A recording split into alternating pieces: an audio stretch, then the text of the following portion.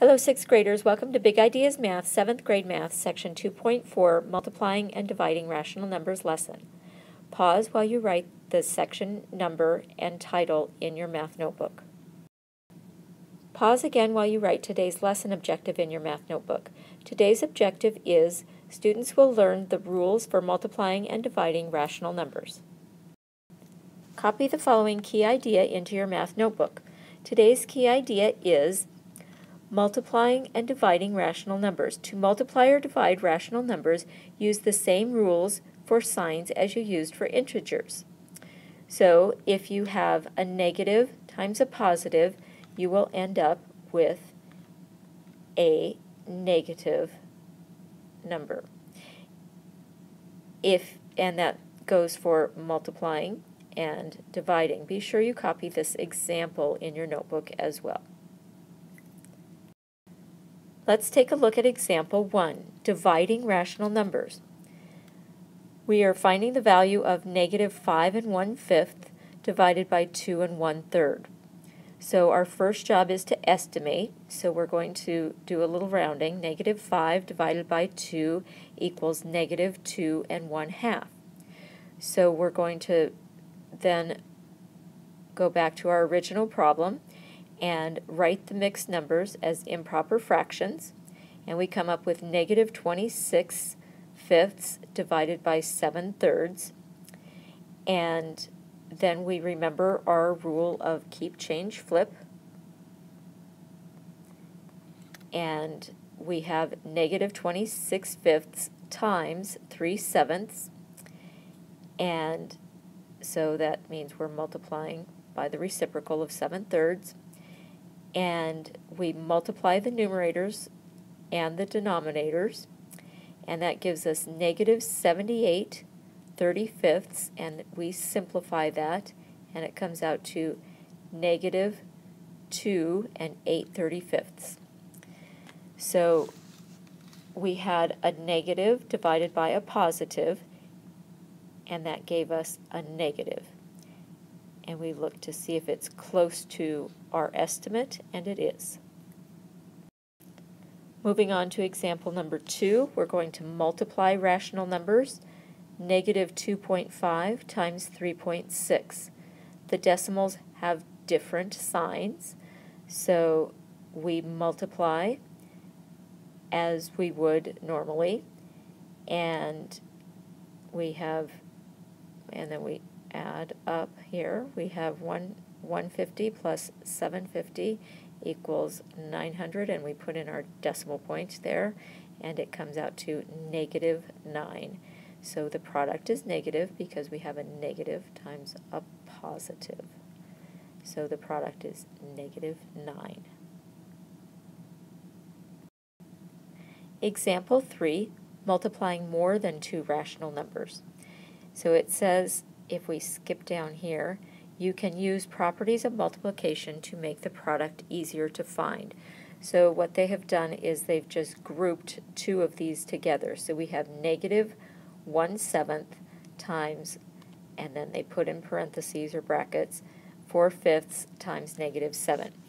An easy thing to remember is if you count up the negative signs in your problem, if you have an odd number of negative signs, your answer is going to be negative.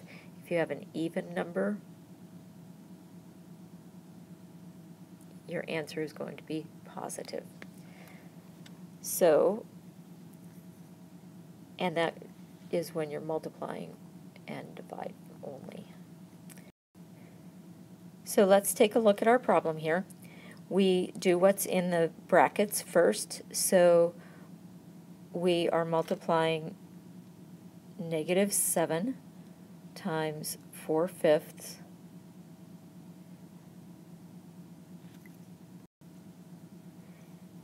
in the original problem, and then they used the associative property of multiplication to make it easier so that we would be first of all multiplying these two together. So negative 1/7 times negative 7 is easier to multiply together because that gives us a positive 1. and then you have a positive 1 times 4/5 gives us 4/5, so we're using our multiplication property of 1 there, and the product is 4/5. So if you look back up to what I inserted into the lesson here, if you count up your negative signs, you had 2 negative signs. That was an even number, and you got a positive product. Now we're going to work on the on-your-own problems. Be sure you write these in your notebook and follow along carefully.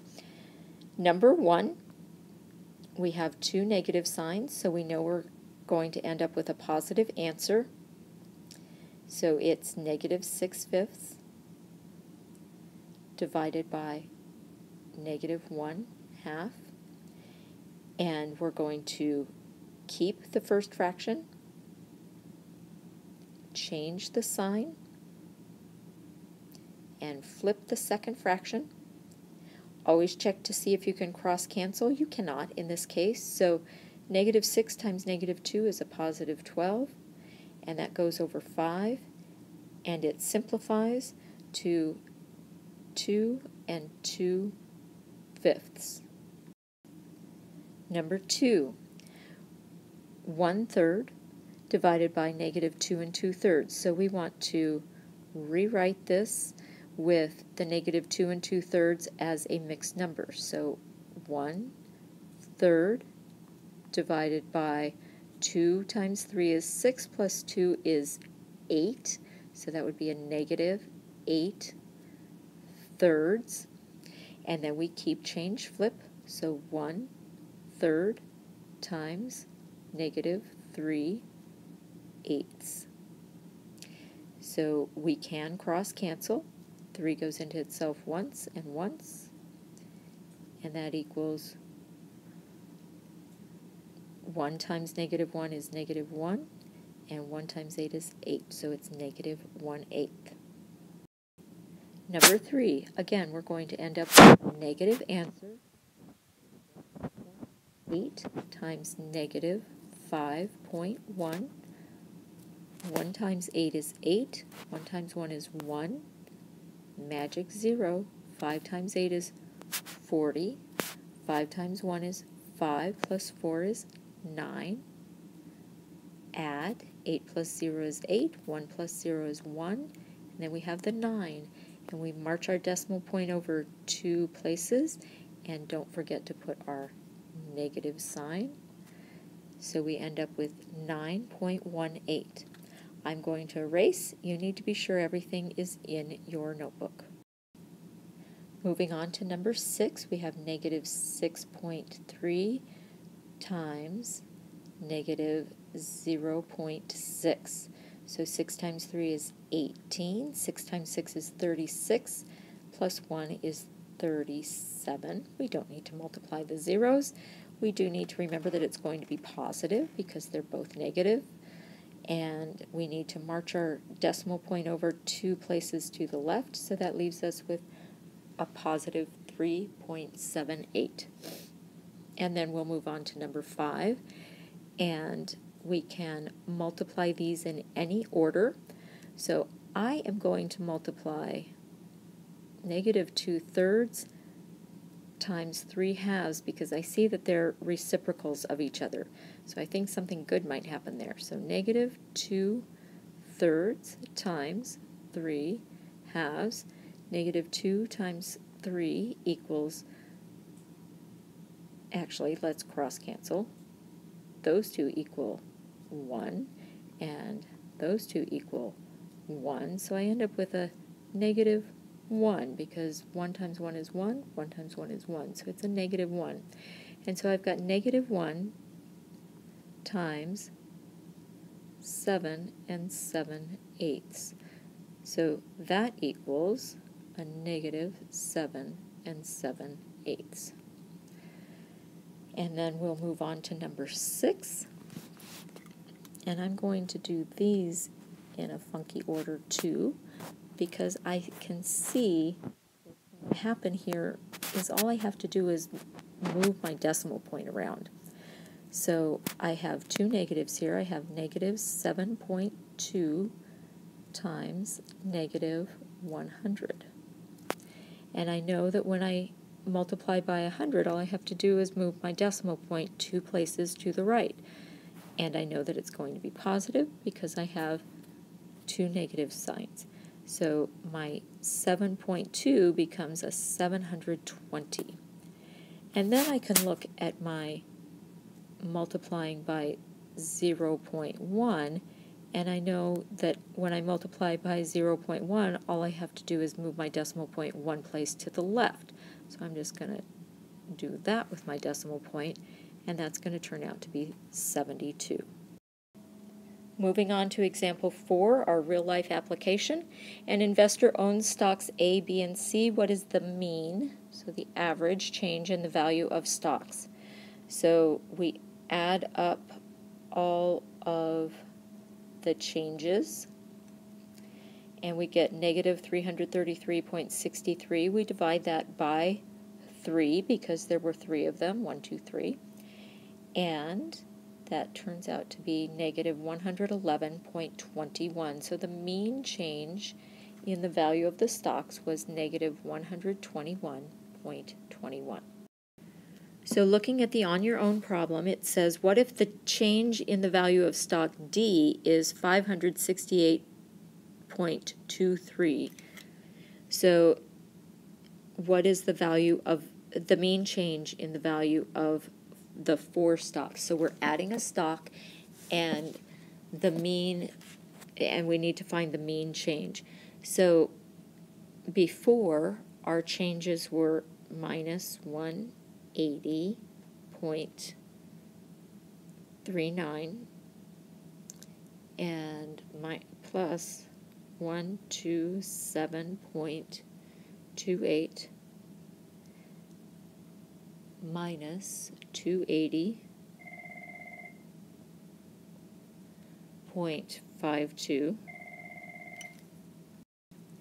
And we know from our example that those added up to negative 333.63. So now we need to add our 4th stock, which is a positive 568.23. So let's do that.